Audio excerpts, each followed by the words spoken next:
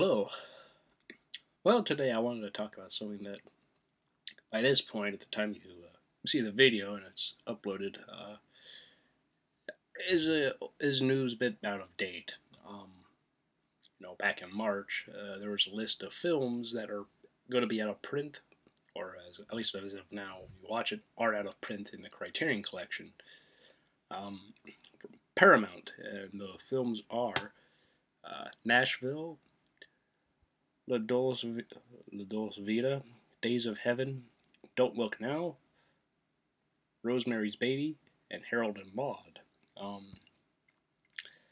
And of all of these, I actually own one, which is Rosemary's Baby.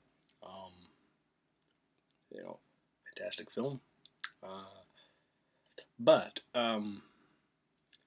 one thing about the situation is, and I haven't heard too many people mention this, is that no, of course, like the reason for this happening is, I guess I should get to the reasoning.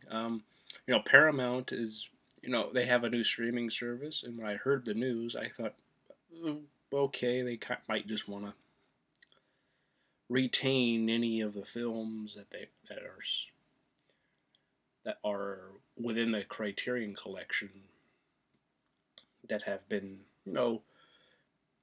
in the making for many years, and might want them to be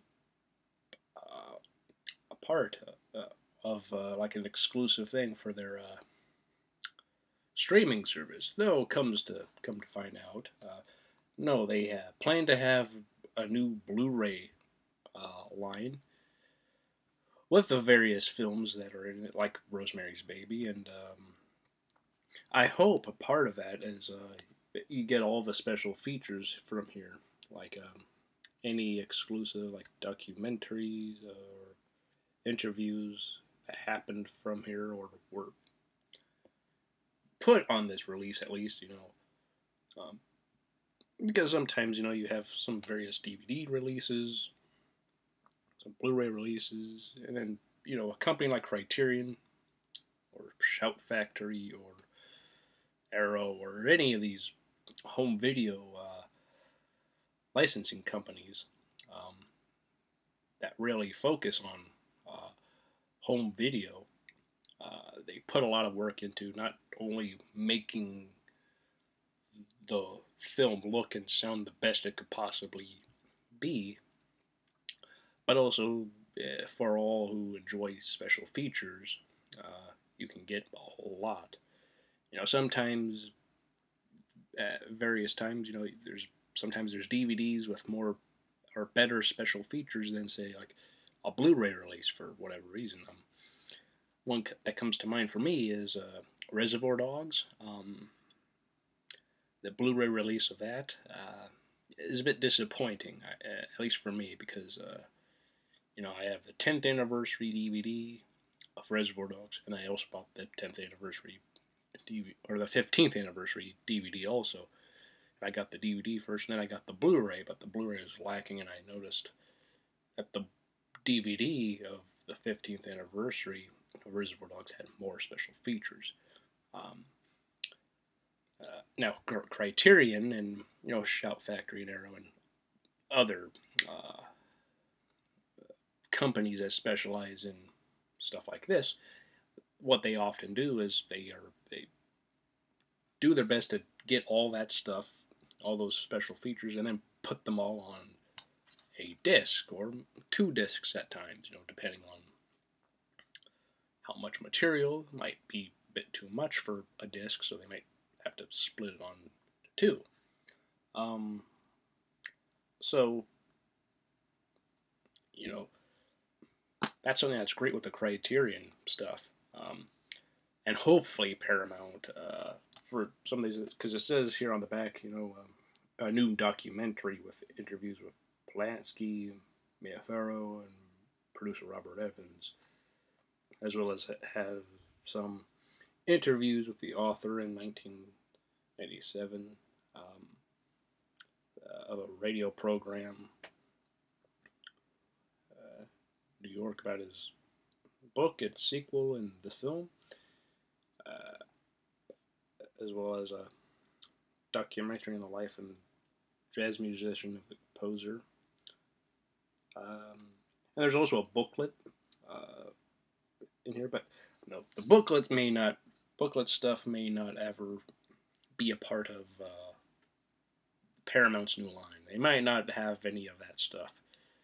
So if you enjoy, not only the special features and stuff, but if you like the booklets and the essay, like from here, and you did not get this from Criterion or whatever, or Barnes and Noble or wherever at the time you could sell them, or you can buy them at a fairly reasonable price.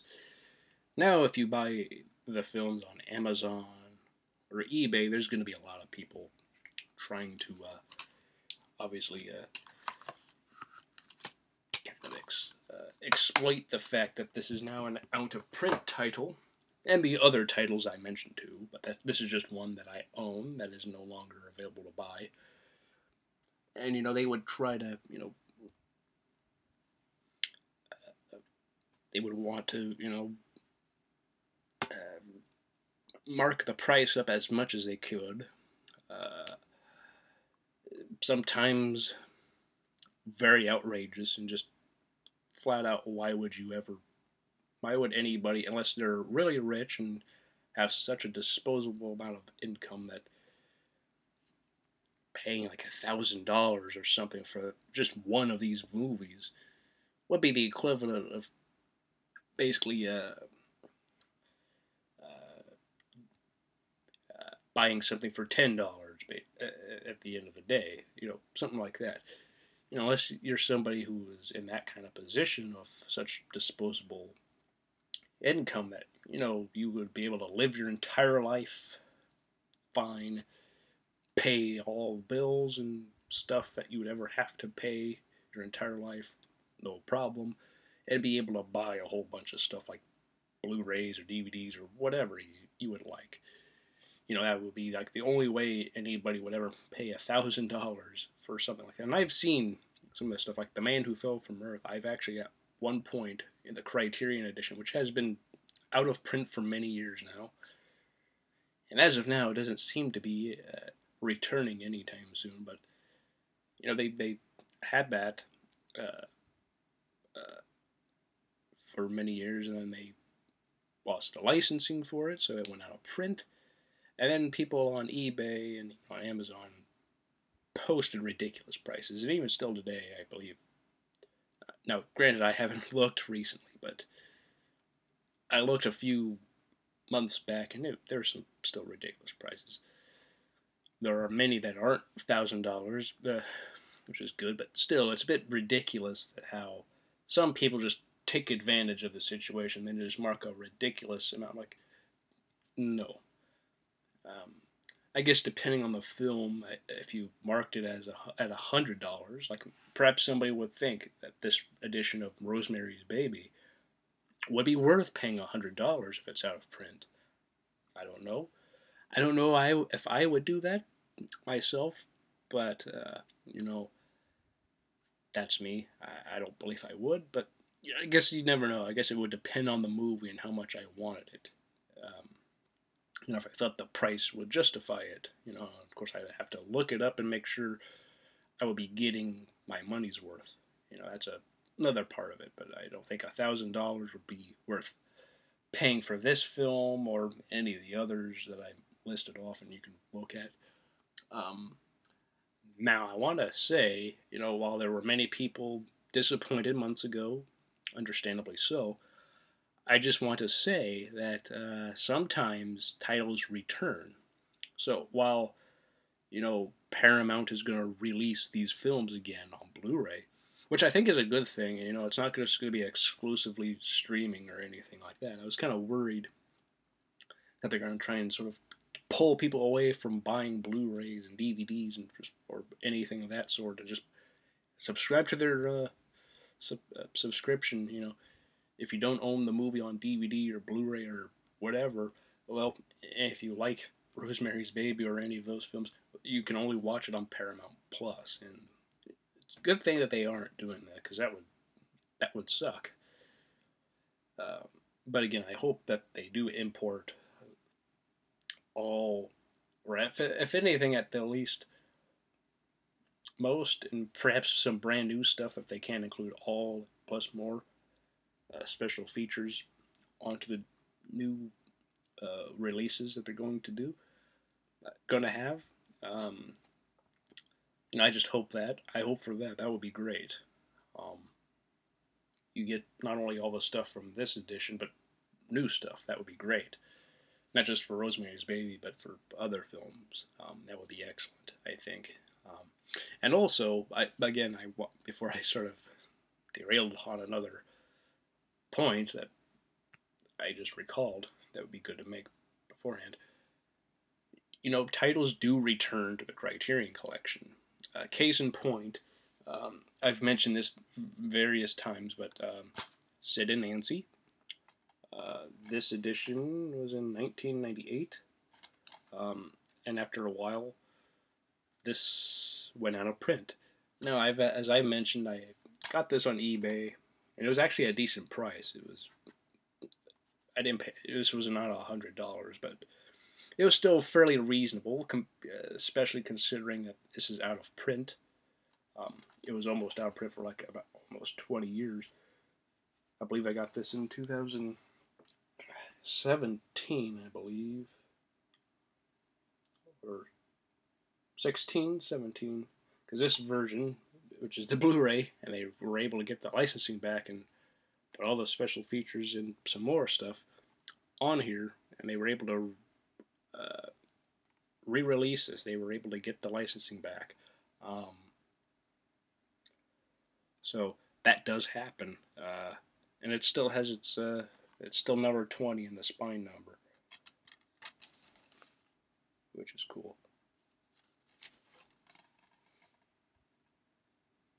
Or well, that's upside down.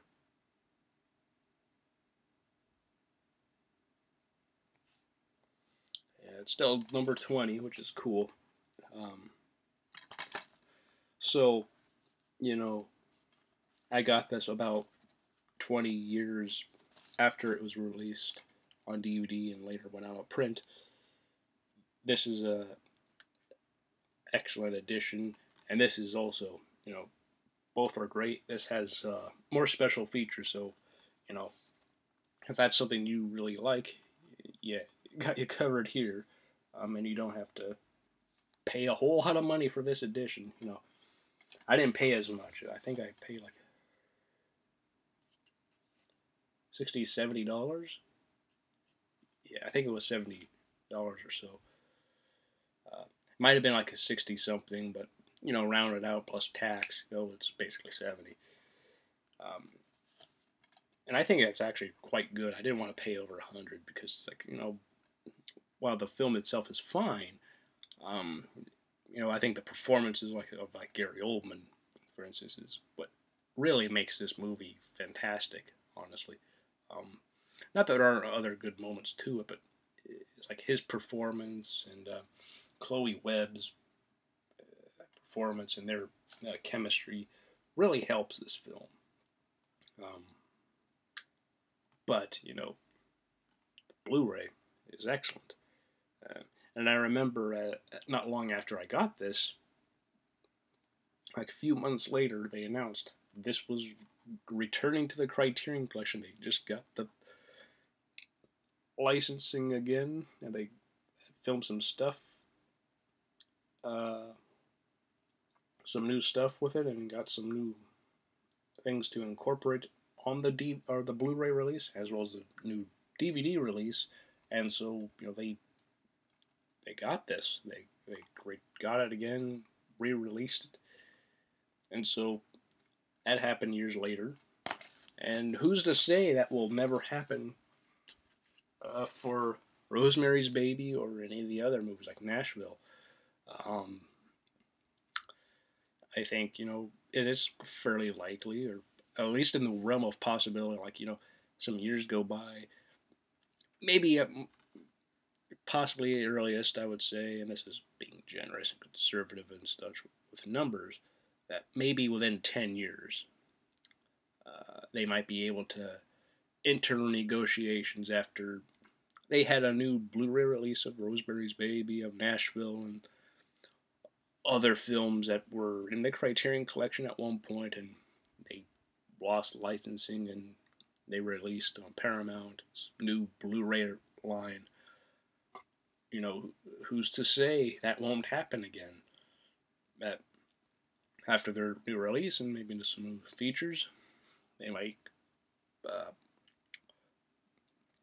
release this film and the others again. You know, I think that is within the realm of possibility, and there aren't too many people who have pointed that out. How they had films before, and Sid and Nancy is just one example. There's been other examples too, but that's just for me. How I got a film that was out of print, and then sometime later, not too long, they announced that it was coming back to the collection, and this time on Blu-ray. So, you know, for those who are quite disappointed that the Criterion version is gone, you just pull it out. Maybe you'll be able to get everything from the Criterion set in terms of special features onto the new release that Paramount will have, and then they might also some years from now may release it again, and this time with all of the stuff plus maybe any more new stuff that they imported onto it if they get the rights back. You never know. It's always important to be fairly optimistic with stuff like this, and also with one's money. Be smart. Don't pay more than you need. Don't be just buying stuff willy nilly just because it's out of print, and I need to get it. Yeah, it's nice to have certain things, but it's also important to know sometimes you gotta just put a hold on things and just look if you really want something, and if you do, are you willing to pay X amount for it? And if the answer is no, wait a while, maybe look around a bit more. You might find one where a version of this or any other movies that is available but cheaper and is in good condition. And so that could be very beneficial to you and others. To those who are buying it or or selling it, they market at a reasonable price, and the film has been in good condition, good condition, and it's been watched here and there, but maybe not a film that has been watched constantly. So things are quite good. It looks good. No scratches, or maybe as little as possible, and so it's in very good condition. And if it's at a price that's reasonable, not a ridiculous amount, but within the realm of how if somebody came across it, they would want to buy it, want to purchase it. And if so, there you go. Person gets some money, and the person who purchased it is going to get the film. And so, in terms of that, I don't do that too often. I only do it for certain films that I wanted, and there's a certain edition that would really be worth getting. But at the same time, I don't want to, buy a film and spend an absorbent amount of money.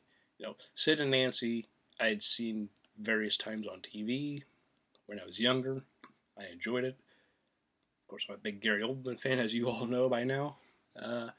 So I wanted to have that, and especially Criterion, because, I was at a time when I was fairly comfortable and loving to collect as many Criterion films as I could.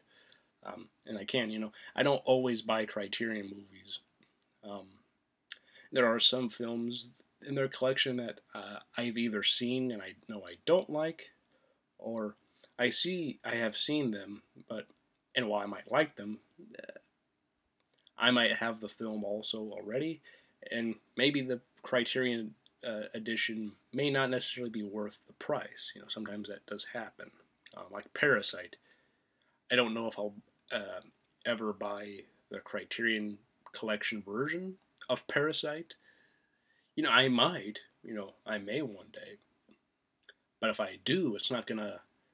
I don't see it happening anytime soon, unless just the moment just sort of uh, strikes me. I think that would be a good purchase. Maybe it's also one of the sales, and it might pop up in the midst of any of the wish lists I have, or the stuff on a wish list of Criterion.com or whatever, or Barnes and Noble. It might pop up on the site or something like.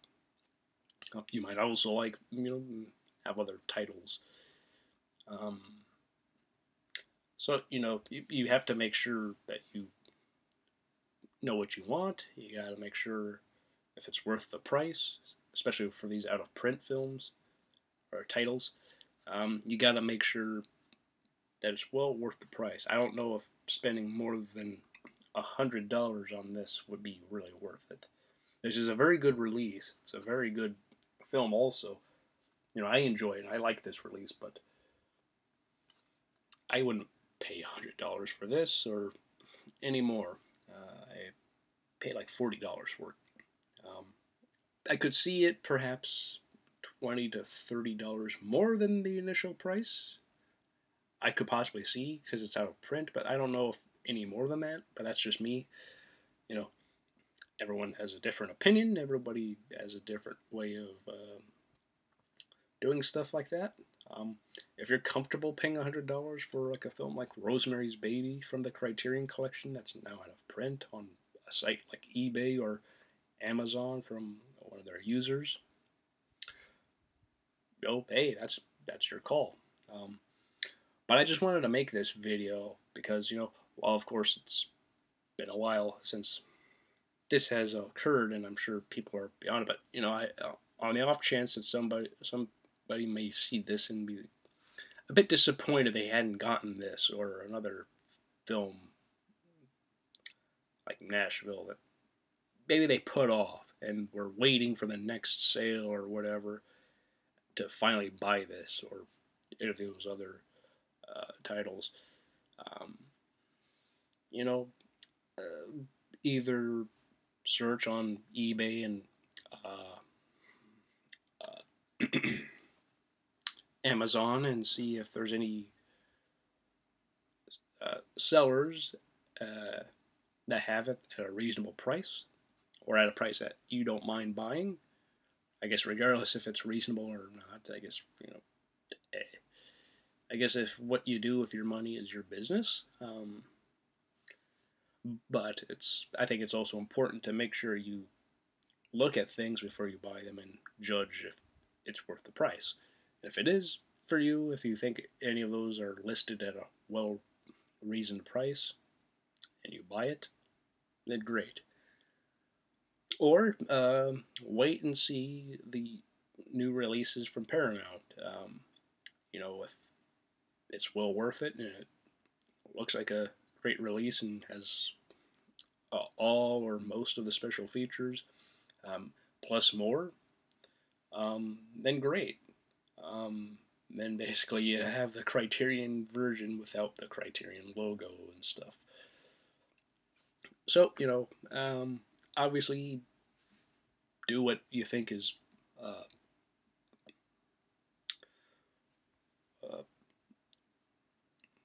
would work for you. Make sure you